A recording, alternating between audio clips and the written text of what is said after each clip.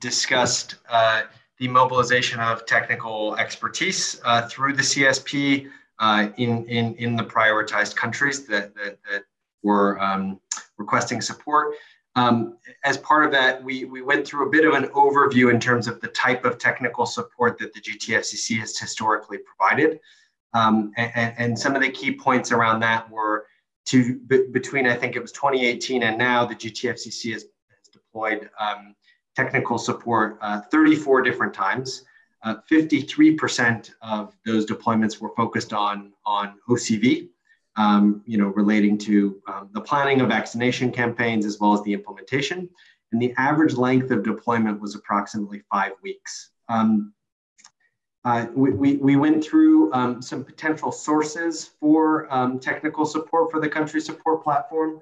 And so that included ideas around developing an expert pool through partnerships with GTFCC partners or independent institutions like academia, universities.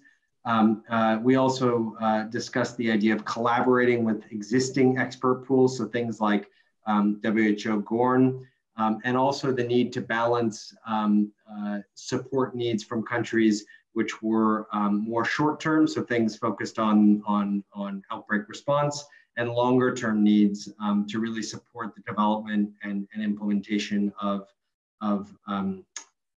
NCPs. In terms of some of the key points that came out of our discussion, I think one is to note that there was a lot of enthusiasm within the group regarding the potential for the CSP to really provide strong technical support and help to coordinate other partners in order to meet the needs that countries have. There was certainly collective agreement that the platform uses existing mechanisms to deploy TA to avoid duplication and ensure high quality, which some of these other initiatives have already done a lot of screening in terms of the experts that are involved to ensure that quality.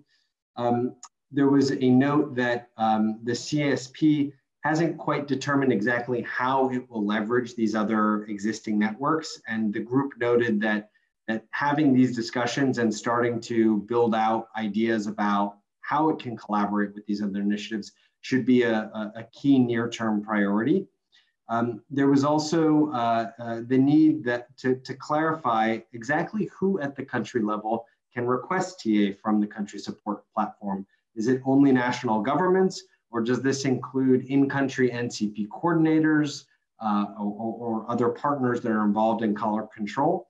And there was also a need to think through how decisions will be taken in terms of whether or not to provide TA that a country has requested, and who is the decision-making authority within for those requests. Is it the GTFCC, the working groups, the CSP itself?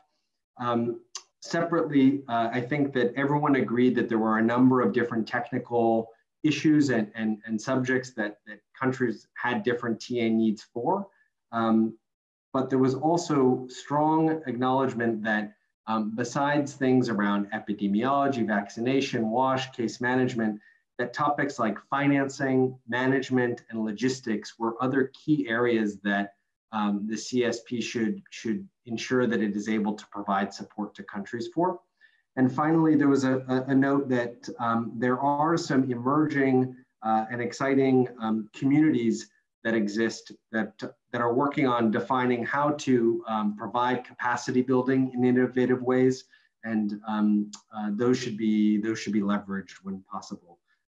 So that's sort of a summary of our discussion, but I'll let William or David comment if I've missed anything.